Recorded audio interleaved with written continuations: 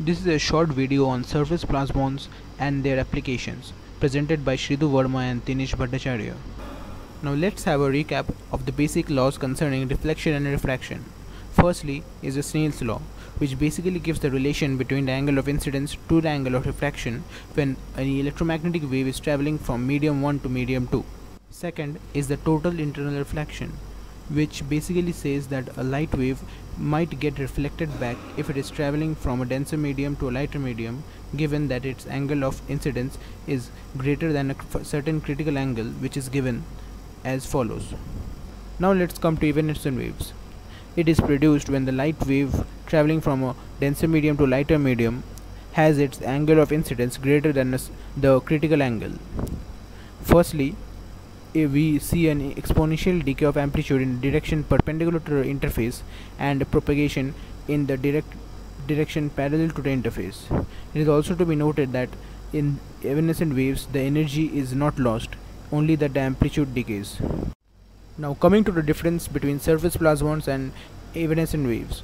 Firstly, it is to be noted that while evanescent waves decays only in one of the medium, that is the lighter medium, the surface plasmon has its electric field decaying in both the mediums. For surface plasmon to exist, there are two requirements that are to be satisfied. Firstly, the two mediums must have opposite electric permittivities. Secondly, the frequency of the wave must be close to surface plasmon polariton. Broadly speaking, a surface plasmon is a traveling wave oscillation of electrons that can be excited in the surface of certain metals with the right material properties. It is also to be noted that surface plasmon only exists in the transverse magnetic mode. Now coming to the general equations governing the working of surface plasmons, we have the general expression for E1 and H1 as follows. Now by Gauss's law, we have the divergence of D1 and D2, the displacement vectors of on both mediums, equal to 0, since the free charge density is 0. And from the fourth Maxwell's equation, the curl of H1 is equal to the partial derivative of displacement vector on medium 1, and this is implied for both the mediums, since the current density is taken as 0. Now from these relations, we have the relation between the two permittivities of both mediums as epsilon 1 by kz1 equal to epsilon 2 by kz2. Now in the image, as we see that the electric field decays exponentially in both mediums, which is a characteristic property of surface plasmon, we obtain the following relation that either of kz1 and kz2 have to be negative. This also implies that either of the permittivities of the mediums have to be negative. Now coming to the general dispersion relation, we have as follows. This holds true for all electromagnetic wave. Now this k square equal to kx square plus kz square gives the relation between the net wave vector along with respect to its directional wave vectors along x and z directions. Now since the boundary conditions have to be satisfied for all points along the interface medium of the mediums, we have kx1 equal to kx2, and also since the frequency remains the same, it gives us this resulting equation. Now let us analyze the dispersion relation that we just received for surface plasmons. In the earlier slides we got this relation for kx.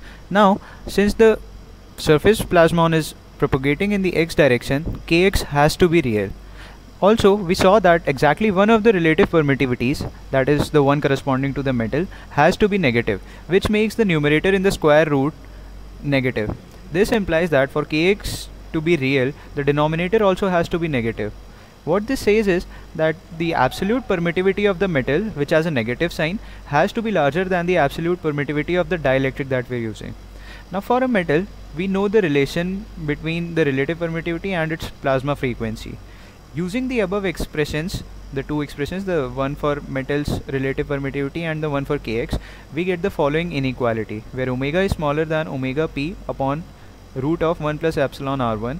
Value on this RHS is also called omega sp.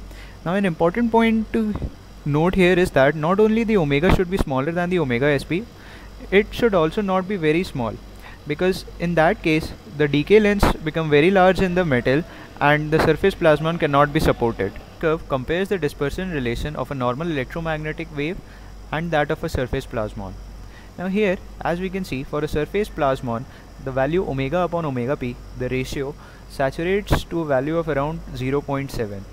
This follows from our earlier discussion where we showed that surface plasmons cannot exist for a frequency above than this value. Now let's analyze the group and phase velocities for a surface plasmon. Now the expression for phase velocity is Vp is equal to omega by k. By putting the values, we get this expression. Now both these velocities go to 0 as the frequency approaches omega sp.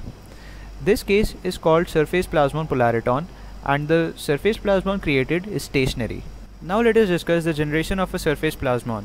From the earlier slides we got this relation, which is the dispersion relation for a surface plasmon. Now if we write root over epsilon r1 as the refractive index of the first material, we get this expression. Also, by simple geometry, kx can be written as omega n1 by c sin theta I, where omega n1 by c is the magnitude of the total propagation vector. Now from these two expressions we see an anomaly.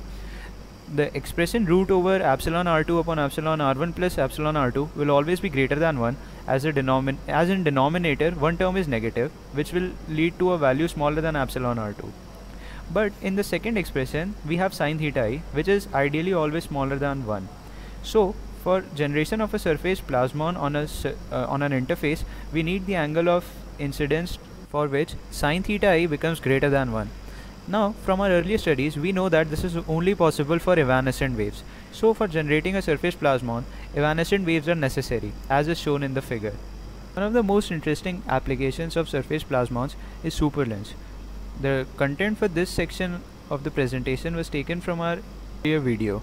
Superlenses find their applications in biomedical field and nanoscale field, where the images from a normal camera don't work. Near field is used for the creation of images across a metal film in superlenses. The glass prism shown in this figure is used to create evanescent waves to create surface plasmons on the surface of the metal, gold in this case. The plasmon thus formed is captured by the microscope objective. Surface plasmon, as we have seen earlier, as omega tends to omega sp, both the phase and group velocities tend to 0, and in this case the plasmon is called a surface plasmon polariton. What this means is that the information remains stationary and can be captured efficiently by the objective. This results in no blurring and is also called as perfect imaging.